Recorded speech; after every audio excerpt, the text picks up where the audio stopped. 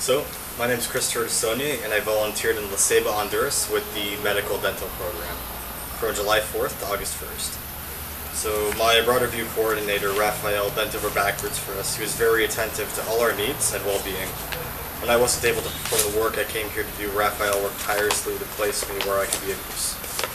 The most surprising thing I experienced at the program was that the local fire department, the Bomberos ambulance, had been broken for a month. I recently graduated from a paramedic program in Ontario and came over to learn with and to teach the Bomberos some skills I learned on the road and in school. The most surprising thing at the accommodation was actually after having read the testimonials of past volunteers, I was made very well aware of the cold running water here, having to throw toilet paper into the bin, and how hot the climate is.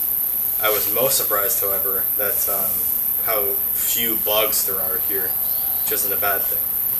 The most surprising thing about the country was, until now, I'd only ever seen this kind of poverty on television. It was very surprising to me to see the conditions that a lot of people here are forced to live in. In spite of this, Hondurans are very friendly people who don't consider themselves hard done by.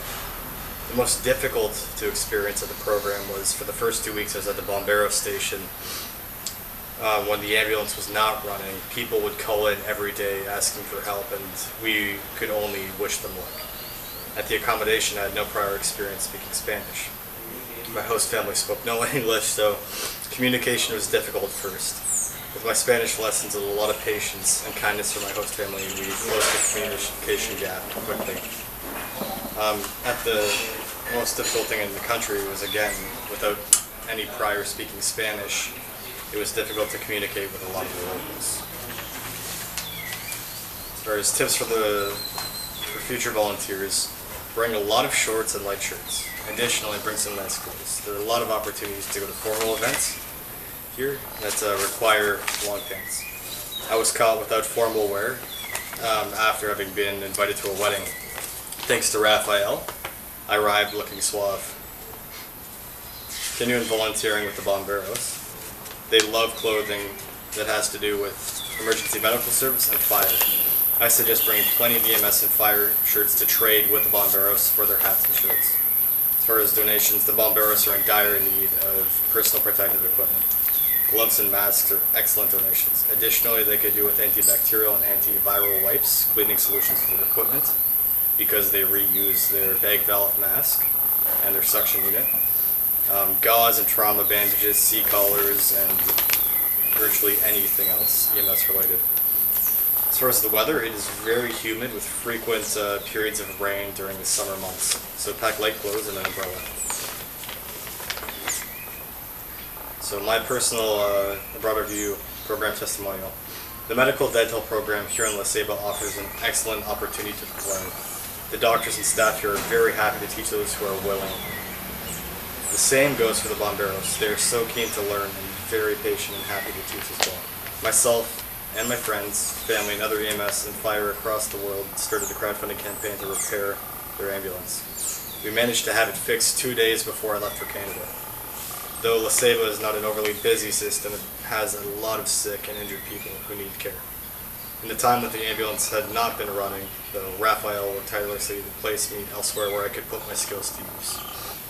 At first I was placed in the clinic, which was quite out of place for a paramedic, but I settled in quickly as the doctors here and the nurses were so eager to teach me and showed me new skills and ways that I could help them at the clinic. I then moved to the Social Security clinic where I stayed in the emergency room for a couple days. And I found the ER to be much more familiar to myself and was able to work within my skill set a lot more.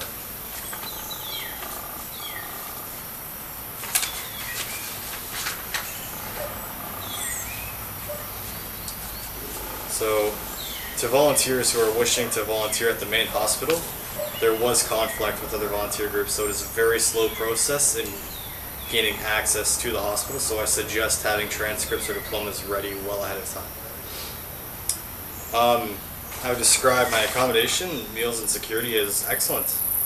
A proper Honduran meal will have rice, beans, and plantains prepared in a variety of forms as to not get dealt with. I was fortunate in that I stayed in a villa in the backyard of my host family that had a large fan, a color TV, and a bathroom with a shower. The neighborhood we stayed in was very secure with patrols 24 hours a day. My favorite memory of this trip, during the program, it meant a lot to me to get to see and participate in the ambulance running again before I left. My favorite memory on this trip was going lights and sirens to a call with the bomberos for the first time. My favorite memory of the country is hard to pick. I have several favorite memories. Volunteer work will attract the best of people, and the most friendly of people are very fond of adventure. I had a great time whitewater rafting on the Rio Cangreal, speaking Spanglish on the news with the other volunteers, jumping off the rocks and trees into the Rio Maria, and snorkeling at Cayos Cachinos.